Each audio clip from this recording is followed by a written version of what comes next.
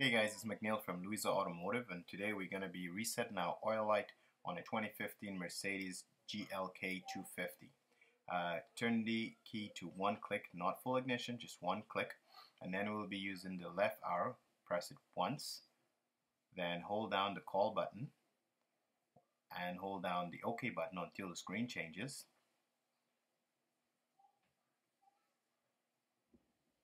When the screen changes, use the arrow button, go down to Assistance Plus, let's go 2 times down, hit the OK button, and full service, so down and OK. Then there's a bunch of service options, go all the way down, you're going to find full service, hit OK. Then there's 2 oil grades, just select any one, hit OK. It's going to ask you to confirm you change the oil, select yes, OK. Confirm one more time, down and OK. And then it's reset.